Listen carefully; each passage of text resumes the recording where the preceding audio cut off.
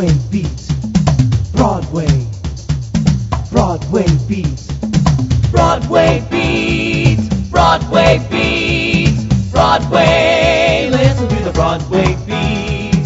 Broadway makes you wanna move your feet. Everybody's tapping into everything that's happening on Broadway beats. Broadway beats. Broadway beats. Broadway beat. Hello, I'm Richard Ridge, and welcome to Broadway Beat, our weekly look at the New York theater scene on and off Broadway.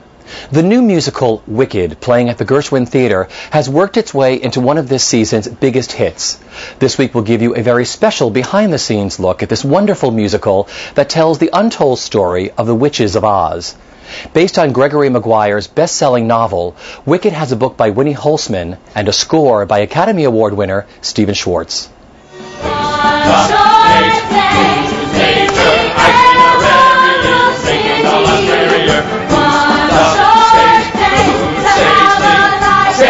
Save our posterior. What a way to be seeing the city where so many roam to. We'll call it home too. And then just like now we can say we're just two friends, two good friends, two best friends. Sharing one wonderful one shore. The wizard will see you now.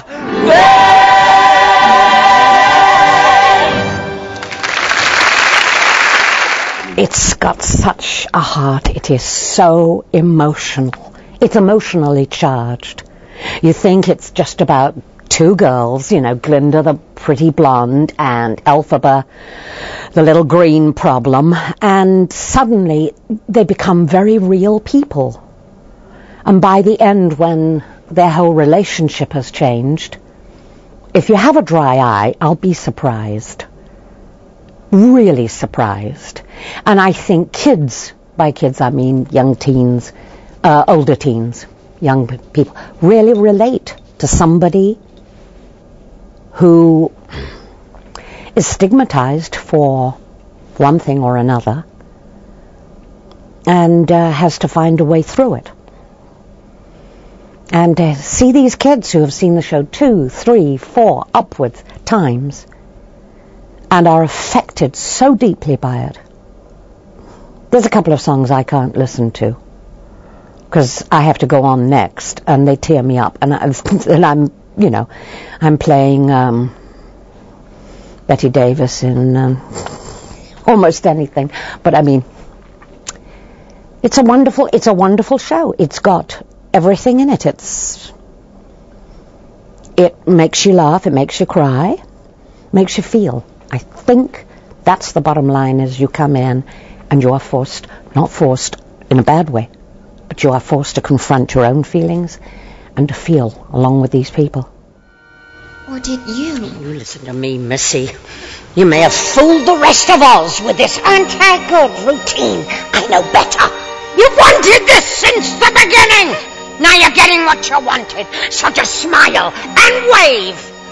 And shut up!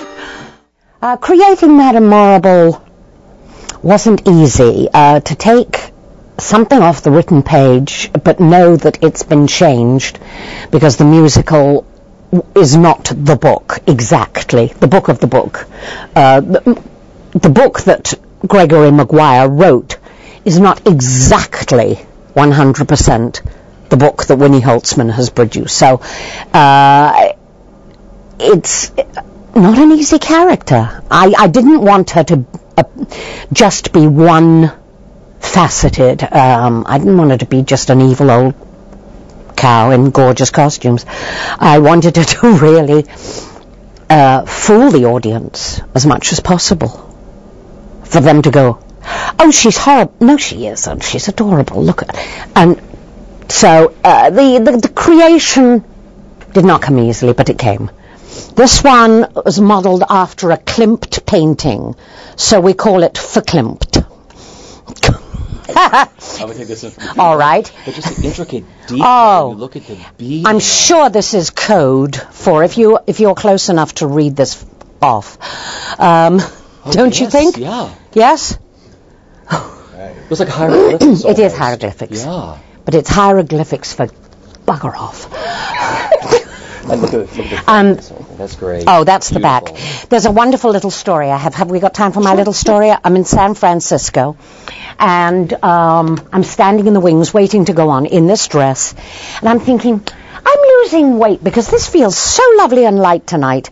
And I look down, and there is the sweatshirt that I'm wearing underneath. You can see my boots through it, my mic pack. You can actually see my hand through it now. We had forgotten to put my slip on. And there is just no time. So I took this very long train and I wrapped it round me like a toga and I played the whole thing rather sort of sheepishly, wearing a green chiffon toga. But talk about quick. How about that? That's perfect. Yeah? Now let's see this one next. That's beautiful. This is the coat too. Oh my God. This is called Polly Wants a Cracker. I love that you named them. Oh, yeah. Well, there you go. This is curled ostrich. Who wouldn't want to wear all of this? Can you see the sleeves? With a huge cuff. I get quite a reception in this. Look at the workmanship. I mean, have you ever seen anything so bloody good? Look at underneath the collar that you don't see. Breathtaking. That's what you don't see. I worship Susan Hilferty. I think she is just brilliant. This really doesn't show up. It's got a huge bustle that comes out of the back. But no, don't look at the hole. It's not attractive.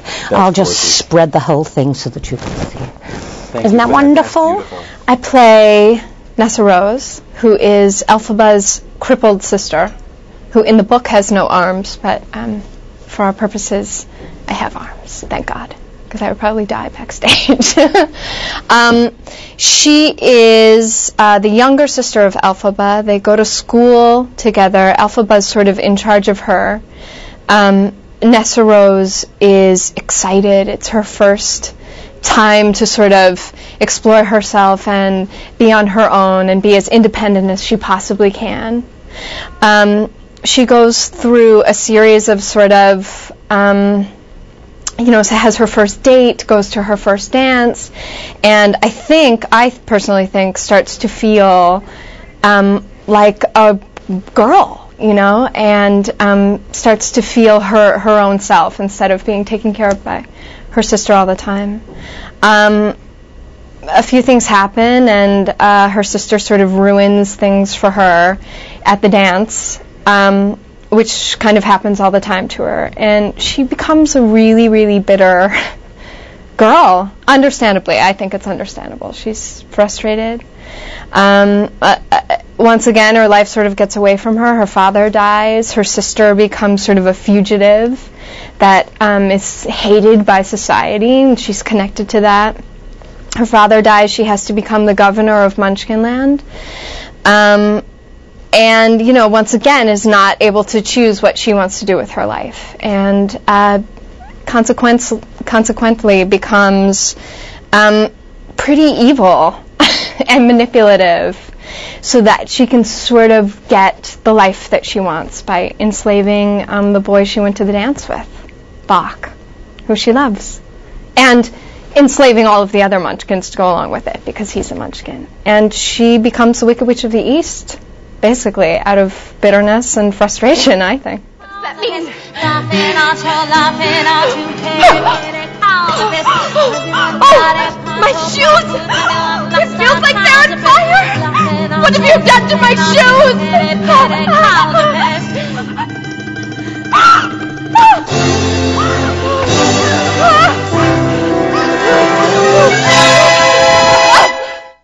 I looked at drawings, the original drawings of the wizard, and read all kinds of early history about Frank Baum, but what he had in mind and how it was about populism. It was a piece about populism and the gold standard and the silver standard. The ruby slippers were really silver. And the yellow brick road, so it was gold and silver. Those were the tips. And then I read the book, Wicked, and I didn't look at the movie. I didn't want to even remember that. I mean, who could forget Judy Garland? But I never had a very specific, strong feeling about Frank Morgan. Just never, it was not my favorite character. And in order to play it, he had to become my favorite character. But it must be great when you create. I love the idea of. Go ahead. Go ahead. No, I love the idea of the secret in this production that's not in the movie. That sort of pushed me over the edge. That's kind of was my clue into the character, was about his wanting to be the father of everyone in Oz and to take care of them. And he thought he was.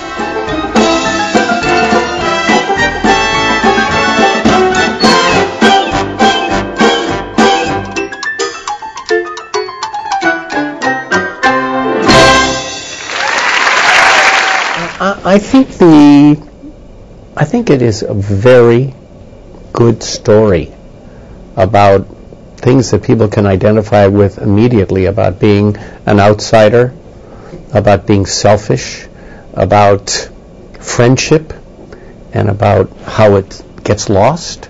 And everybody loses in this play, and the audience cheers. I mean, they weep, but they've had an experience. They've seen. Something has changed in everybody because of this story. I'll show you what shoes to wear, how to fix that hair, everything that really counts to be popular. I'll help you be popular. You'll hang with the right cohorts, you'll be good at sports, know the slang you've got to know. So let's start, 'cause you've got an awfully long way to go. What I loved so much about the role was that she was really funny and kind of shallow, and the girl that we love to kind of go, oh, roll our eyes at, but you love her. And that's the trick with the part, is to play her not petulant, but, you know, it all comes from a real place. I mean, she gives Elphaba a makeover because that's her way of saying, you know, I love you and I want to be friends, which is sort of shallow but sweet in her way. And then why I really wanted to do the show was for the acting, and because Glinda has, I feel, one of the bigger transformations that we've seen from a music theater leading lady in a long time, because by the end it's really what she's been through that has made her good, and that's why I wanted to do the part. And because it's a story about two women and their friendship, and how women can treat each other, and how they can be kind of mean and then kind of great, and then forgive and move on, and then come back together. And that's what drew me to the piece, and it continues eight nights a week about the incredible feelings I have as I continue this show, and I'm still learning so much. I feel so blessed and lucky to get to do this part every night. With you and I defying gravity, they'll never bring us down. Well, you know, I'm the type of performer that not one show is the same. First of all, I've been given a song that allows me to play a little bit somewhat, the song Popular, and sometimes things happen in my number and I am able to talk about it. And, you know, I think with the one thing that's happened with me is I've just got more confidence as the show has gone on. And so, therefore, she's gotten more confident, which makes it even more tragic, sort of, when she ends up alone without her best friend. So I think the confidence is there now, and also really finding what works, you know, what the audiences respond to. They love Glinda because they go, I know that girl. And then she's not at all what they thought at the end. So it's really great. Well, it's like Glinda gave Elphaba the hat. And she wears that pointed hat through the whole show. And there's one very poignant moment for me as an actress to look up at Elphaba in the duet that we sing in Act 2 called For Good. That's extremely emotional for me to sing every night. But she looks at Elphaba and she looks at her hat. She just touches her hat like, you're still wearing that hat. You know? I love that. It's been really fun getting to know her. I didn't know her before this process, and we've just had fun discovering these parts together. And, you know, we've become friends because we've been thrust into this process, and you do 8 shows a week, you become family. But I've become close with all of them. Carol Shelley and Joel Grey. Joel Grey has become like a second, you know, parent to me, and Carol Shelley. Norbert Butz is just amazing with our love interest, and so actually all of the people that I work with are very special to me. And I think when I leave someday, it's going to be really hard because, you know, with Charlie Brown there was only 6 of us, so we had our truly like brothers and sisters with our dysfunctions and all, and we all love each other to this day. We're very close, and I expect it'll be this way with Norbert and Carol and Joel and Adina, and it's just great. Because I knew you,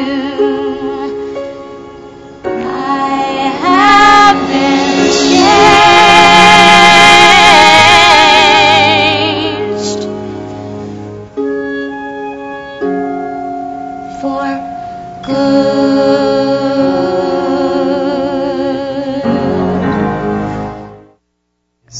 I think it's the story. I think the show holds up. I think that it's characters that we all know, like you said, but then you discover like how the Tin Man becomes tin, why the lion is the way he is.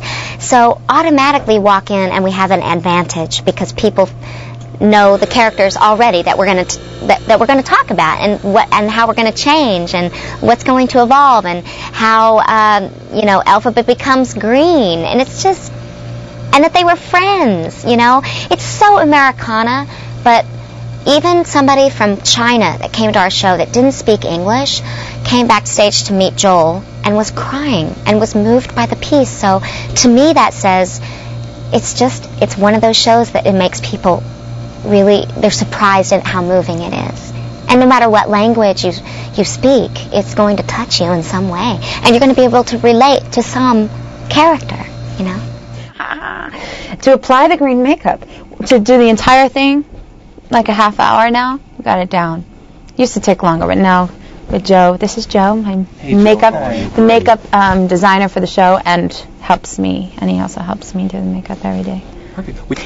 It's Mac, and Joe, this was already made, the screen, right? We just got lucky. They didn't have to make a brand new color. And it's this pancake thing, and it's actually, you add water to, we use these Japanese brushes, they're really soft, and he dips it in water, and then it's like we're watercoloring me. And it's light. It's not really, I think I've worn more makeup in other shows than I actually do with the green, or at least heavier. Well, I read the book, and I absolutely love the book, and I love the character in the book. I loved, you know, that she was this underdog, and that the twist on the entire character, and how the audience would come in with these ideas about her, and then I'd get to sort of turn that. And obviously working with Stephen Schwartz back then, I mean, you don't know what you're getting into, so you go with the collaboration and the creative team, and if you trust that and you're excited to work with those people, Joe Mantello and Winnie Holtzman, you got to kind of just trust that they're going to guide it in the right direction, because it's 2-3 years away from when I got involved. And just sort of enjoy the journey and the things you could learn from them, and actually not be as result-oriented, and know sometimes things aren't going to work. You're going to do a reading, and certain things are gonna fall kind of short. But what I learned as an actress and as a musician with both of them was enough that if it never even made it to Broadway, it didn't matter. It was important for my evolution as a human being, I guess. No, because great you say that, because I would think with the creation of a whole show out of town, I mean, things change on a day-to-day basis sometimes. I mean, even funding, how often you know if something is going to even make it to fruition? You don't know. So, and we had to I had to commit that I wouldn't do much else, like a TV show or another play. So, you really have to take a leap of faith and enjoy the process. And that's what's so great about new musicals.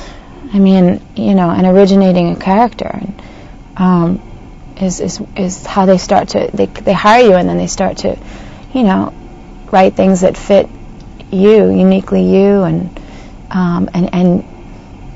then I would take from them and then to be at this point and look back and see that this is a woman that we created together, obviously with the inspiration of Gregory Maguire's character and the inspiration of the Wicked Witch of the West from the movie and Margaret Hamilton, and then sort of what Adina was going to make of that. It was all really exciting, and like I said, if it didn't make it to this, I would have still been a better artist, I think, having had the experience.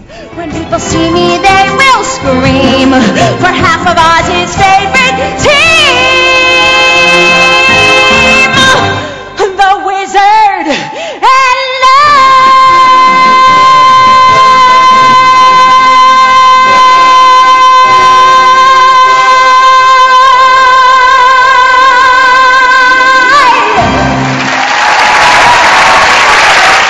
I have thought about the success of the show and sort of count my lucky stars every day, because it is rare, especially an original musical.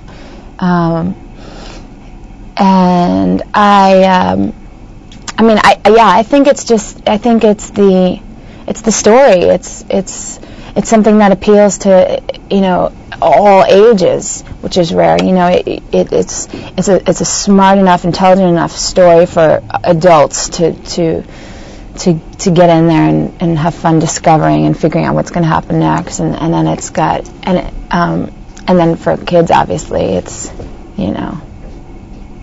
that's evident, but it's an intimate story within a spectacle, so it has everything that everyone goes to a musical to see. And Everyone deserves a chance to fly, and if I'm flying solo, at least I'm flying free.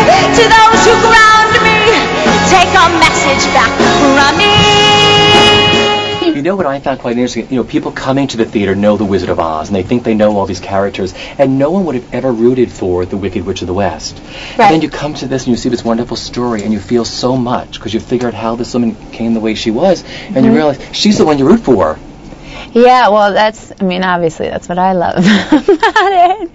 And that was difficult to create and to work on as far as the book goes. There was a tender balance as to trying to make her real and have quote warts and spunkiness and not always be so nice, because I think they were worried that if they made her, she wasn't likable, then obviously we had nowhere to go. On the other hand, how we have to make her real and have these levels, so we'd play with how much of a sense of humor does she have, how honest can she be when she's younger, how angry can she get before she gets angry, and all that kind of stuff. I was wondering when you really feel that Elphaba is sort of evolved before you do a performance. It's gone through some different, I have different choice. It used to be putting on the green, but now you sort of become immune to that. So I think sometimes putting on that cap and the boots are flat. Everybody has these great, high-heeled shoes, and they all look really fierce, and I have these kind of, the way it makes me walk, I feel kind of dumpy and nerdy, and the little cap and the glasses help me for the beginning of the show. I think the wig. The wig is the big. The makeup comes first, then the wig, then the eyebrows, and then I have a little break to warm up physically, to get ready in the body, and then Al comes in and does my mustache, and then there's no turning back. get into this bubble, and I go up by myself up into the rafters of the theater, and I have about 5 minutes usually by myself, and I'm up there and I'm thinking about Glinda, and I'm thinking about what's just happened to her. Like, what's just happened. Because in the opening scene, for me, as the actress, it's hard, because she has to be very presentational and happy, but she's heartbroken. So it's playing two things at the same time, and that gives me the time to really think about it. And the minute I hear the orchestra play that first note, and I see down below me, I can actually see down the people dancing and cheering for Elphaba's death. I actually feel I have to go tell these people what's going on. I have a very quick costume change out of that into our first shiz scene, and I'm usually kind of chatty backstage, but during that change I don't talk at all, and I'm putting my braces on and sort of, and I'm not really all that method, but I do find that I'm pretty quiet in those 30 seconds or 40 seconds, and I get into the wheelchair, and it's sort of there. So I guess the costume change, I would say. I'll tell you what she is. She's the two dark sort of commas I do under my nose, which point my nose and give me a slight animal look. And that's when I know that Morrible has arrived.